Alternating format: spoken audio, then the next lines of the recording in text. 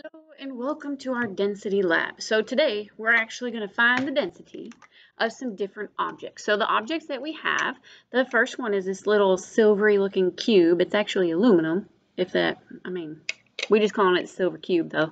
We've got a crayon. We have a rock.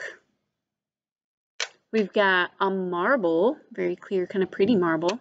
And then we have this little glass colored thing. I don't know. I've seen them in pots and things like for potting soil. They might put them on top of potting soil just to make something pretty. I don't know, maybe in a glass jar. I don't know.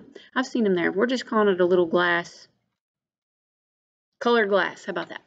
Okay, so for your hypothesis, the questions below, you've got two things I need you to answer for me. The first one is, which of these items do you think is going to be the most dense? So which one do you think is the most dense?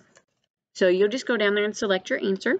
And then the next one for your hypothesis is, which one do you think will be the least dense? So if I test the densities of these substances, I believe the whatever you think, just click on it below, is going to be the least dense. Okay, so that is your first things I need you to do. After that, there's another video, and we're going to go through the process of actually taking and getting the mass using a triple beam balance, and then we're going to find the volume using this graduated cylinder. So go ahead, complete your hypothesis questions.